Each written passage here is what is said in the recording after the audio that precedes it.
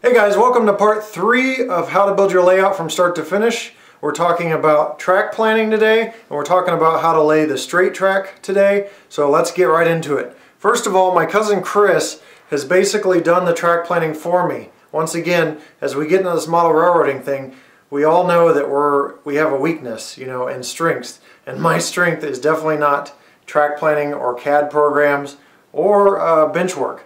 So anyway, with that said, let's take a look at what Chris did for me. And by the way, I'd like to thank Chris for all he does to help me out, guiding me through this series. As I make my mistakes, he's kind of guiding me in the right way, so thanks Chris. But let's take a look at what he's done here. So when you have a layout, you need to have a plan. You've got a general idea before you start your bench work, but then once your bench work is complete, you've basically got the parameters to deal with what kind of track you want. Now me, I just want a simple double oval. I want limited scenery because I have to move. I wanted modules because I have to move, and I'm tired of things getting destroyed. Now what Chris has done here is taken the dimensions of my layout and made the double oval I wanted, along with the largest radius of circle I can have on that oval. Also, some other parameters he's done is make sure that my outer oval of track is 6 inches in from the edge. Now why 6 inches? Well, it's simple. If your train derails, if it doesn't have enough space, it's going to go off the table and onto the floor. And you don't want $250, $500 engines, or those brass engines, or those brass cars I have, or anything you have going onto the floor, if you can build a layout so it won't do that. So basically, 6 inches off the edge, NMRA says will give you enough space to, if your engine, or I should say locomotive, derails, or your rolling stock, it won't go off the edge. So that's that. And then the other thing is, after that outer layer of track, he's put an additional 3 inches before the inner layer of track. Now, it's pretty much standard to have 2 inches. You'll see this double crossover I have here is a 2-inch separation from the center of the track on this end to the center track on that end. The double truss bridge from Walthers I have is 2 inches, but he's done 3 inches because on the curves, the cars may sideswipe because I have really long passenger cars. I've got those intermodal cars, and he's done his research and found out that those cars will sideswipe if they're, much closer than 3 inches. So we've done that. So with the double crossover, I'll have to lead a track in a little bit, and on the bridge, I'll have to lead a track in, but no big deal. It's just a little deviation from the track plan. So the track plan's good. You've got it set up. Now, one other thing about track plans is there's a couple different programs you can use. The one my cousin uses is X-Track CAD. Now, I can send you a link if you want, but it's a Yahoo group. You sign up for the Yahoo group, kind of like HO Yard Sale, if you heard of that. And you have access to this program for free.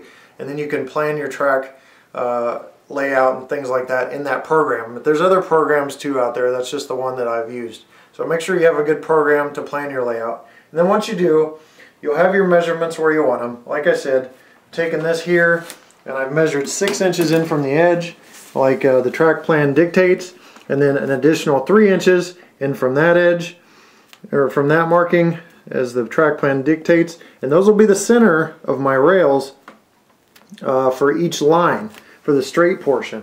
So once you've done that on the straight portions of your track, you can take this cork road bed that I got from Midwest Products, Incorporated, and you can line it up with the lines. You can draw a line all the way from your markings if you want, whatever you want here.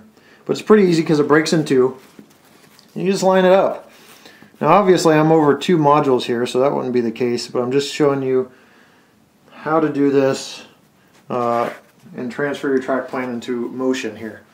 Then you take your track and simply line it up in the center of those 2 things, and we'll get into how to secure your track down to your board later, but that's basically what you do for your track plan to transfer it over. Now the curves we'll get into later because the curves are a different beast. You need trammel points, which is a tool I will get in when we cover the curves, in order to do the curves correctly. So I don't have those trammel points yet, so we can't cover that until those come in the mail.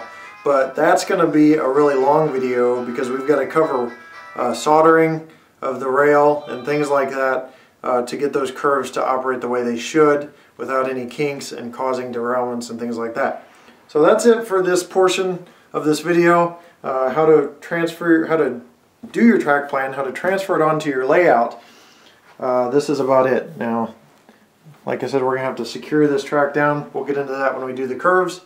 But thanks for watching. We'll see you in about a week. Also, I've got a few emails about what kind of rolling stock and things I have planned for this year, any engines. I can tell you, just a preview, there's going to be at least 4 or 5 pieces of brass coming to my layout this summer. I'll get into detail on that later. I'll have reviews for you, but I'm plussing up on my brass collection a little more. And I'll also have BLMA's 25 reefer cars, the 64-foot reefer cars they have coming out.